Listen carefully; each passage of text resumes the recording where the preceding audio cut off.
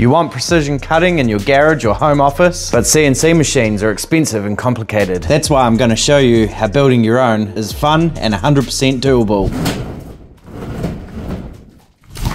You might think building CNC machines is just for tech experts, but actually anyone can do it. Today we'll break it down and I'll guide you through what parts you need exactly step by step. So by the end of this you'll feel confident and avoid most of the mistakes that beginners make. So you've browsed online for CNC parts, but the options felt overwhelming. Let's simplify. First of all, we've got to think about the frame. Aluminium extrusions are great for mid-range machines cutting hardwoods and aluminiums. A steel frame offers maximum rigidity for the metal cutting. In my own build, I used a full steel frame made from thick boilerplate and epoxy filled box sections. Next is motors. Stepper motors are affordable, but they don't have feedback. Closed loop stepper motors are better because they fix mistakes in real time with encoders. But if you really want precision, go with servo motors. These are 1 horsepower servo motors that I picked for my build, and they have encoders. Ultimate in precision and speed. Open loop stepper motors have a driver, but no encoder signals. Closed loop stepper motors and servo drivers have encoder signals to keep track of positioning. For linear motion, I went with 25mm rails for maximum rigidity. Don't skimp here, round rails are cheap, but they just won't hold up for accurate cutting. Unless you're building a laser cutter or a plasma cutter, I wouldn't go with anything other than the linear rails that I showed you on my machine. So let's talk spindles. Little handheld routers are good for a start to cut wood and aluminium. Then you can step up to an all-in-one spindle for a bit more power. These spindles have variable frequency drives so you can control the speed from your control software. We will talk about that later in the video. But I installed the BT30 automatic tool change spindle on my machine for serious cutting and future proofing. It's rigid enough for cutting steel and saves me time with tool swaps. I'm even running a tool change button through Mark IV so that I can just press the button and put the tool in.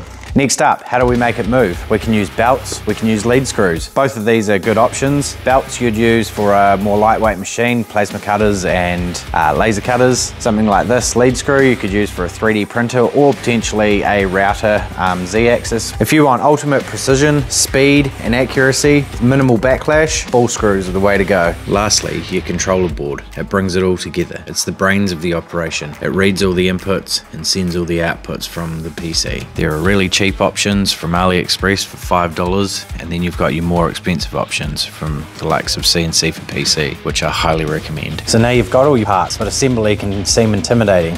Start with your frame. Make sure it's as square and as rigid as possible. I welded mine using a careful sequence to avoid warping. It takes patience, but it pays off. Install linear rails with a dial indicator or straight edge to align everything. Mount motors and spindles securely. Use the best couplers you can afford and double check your alignment. Now it's wiring time. Don't be afraid to follow diagrams here. I learned the hard way. Read every detail.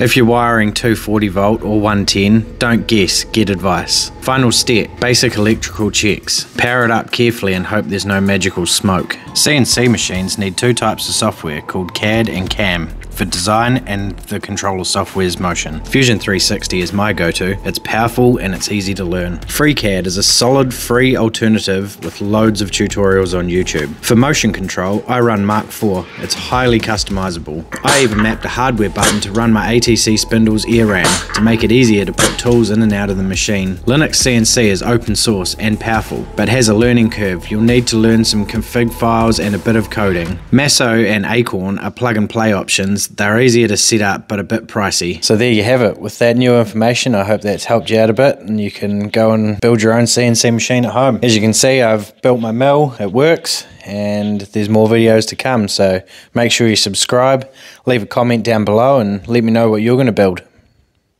See ya!